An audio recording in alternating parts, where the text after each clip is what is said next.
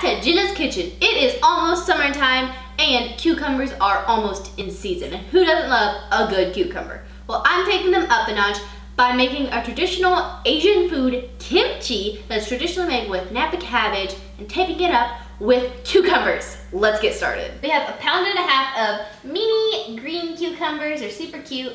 And you can use any cucumber. You could use an English cucumber, whatever cucumber you have on hand. So we're gonna use the guard for safety. Put it on. Hey, that worked. And then just slice. My grandma does not need a mandolin because she always cuts them super thin and super even, and I do not know how she does it. When you get it down to this little piece, do not cut it anymore because you are likely to cut your finger, so it makes for a great little snack. Alright, I got my mandolin set on medium, and I'm going to cut up the rest of these cucumbers and meet you back right here.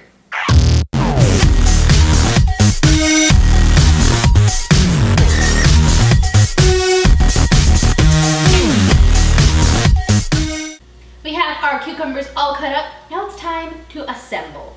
We have the cucumbers that we just cut. Boom!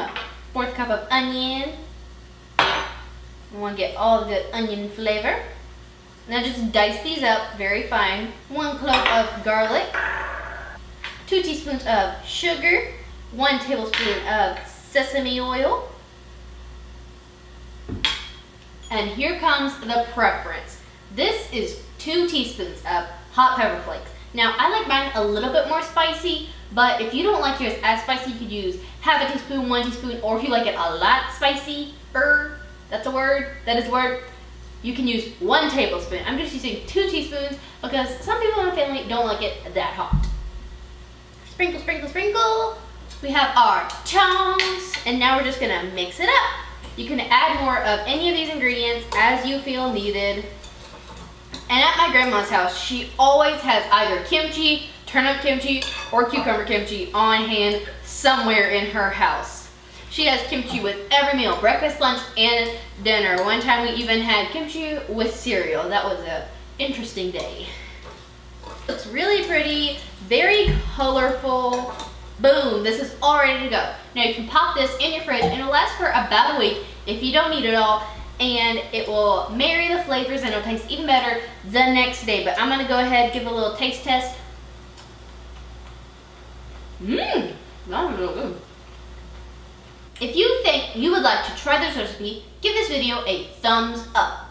And in the comment box, if you have had cucumber kimchi or any type of kimchi and you have liked it or disliked it, put it in the comments down below. Share this recipe with your friends, see how they like it, and if you make it, share it on Facebook or Instagram. Be sure to tag Jenna's Kitchen 16 because I would love to see how y'all like cucumber kimchi. Have a great day, y'all!